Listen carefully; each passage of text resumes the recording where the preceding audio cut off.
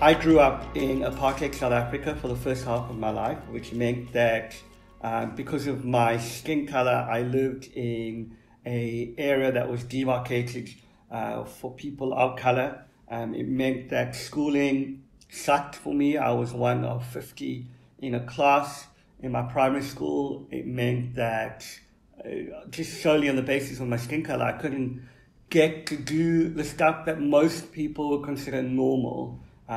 It was systemic in that the government thought out ways to suppress a whole people group and to impact the psychology, the family makeup, every aspect of what makes society a functioning society was broken down and repackaged through the lens of racism. So racism is a big deal.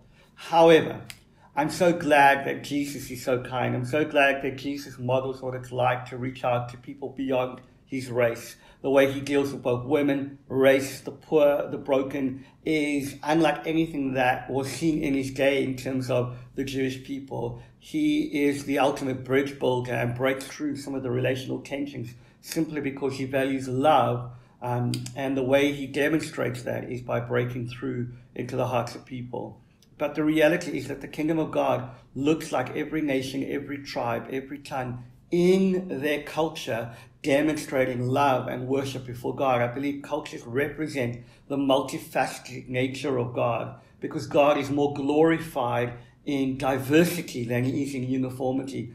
Our sonship is not to be confused with uniformity. God wants us to be unique in our culture, in our identity, in our skin color, so that we reflect who he is. However, our culture, our skin color, is not the ultimate expression of our identity.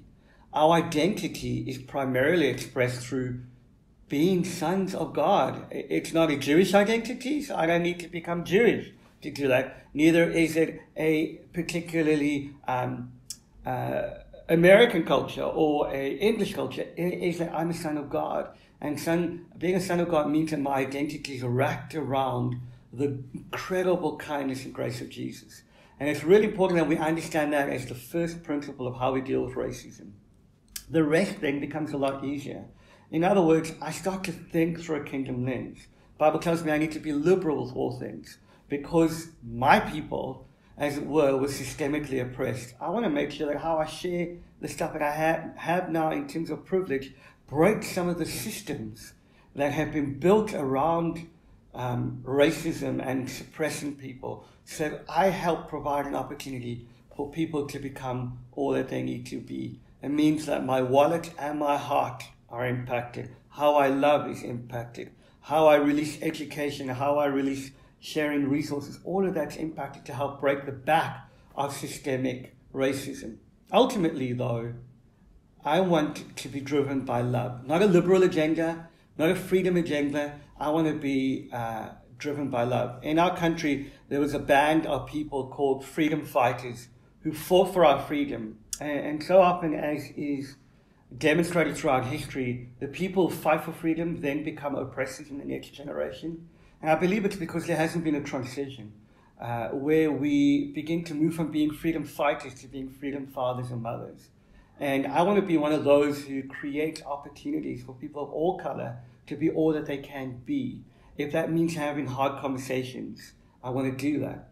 But I do not want to fight for freedom in a way that divorces love, because ultimately love covers a multitude of sins. And the kingdom of God, when it comes to justice, looks like freedom for everyone. It looks like those who are oppressing suddenly become who God's called them to be, so they're oppressed no longer. And it looks like those who've been victims of oppression suddenly become free and powerful, and they're no longer victims. The ground at the foot of the cross is equal for both the oppressor and the victim. And we need to find ways that bridge through love and through kindness and the way we deal with one another and through open-hearted conversations. Ultimately, the issue of racism is a heart issue. And until the human heart is changed, philosophy, political persuasion is not going to change that. Because you cannot legislate heart change. It has to be a work of the Spirit. And so for me, as a person of color, I've learned to forgive white oppressors who kept my family suppressed for a long time.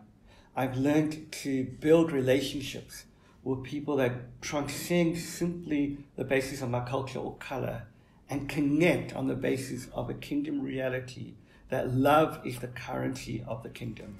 And I want that to drive everything that I do in terms of dealing with the very deep and complex issues of racism.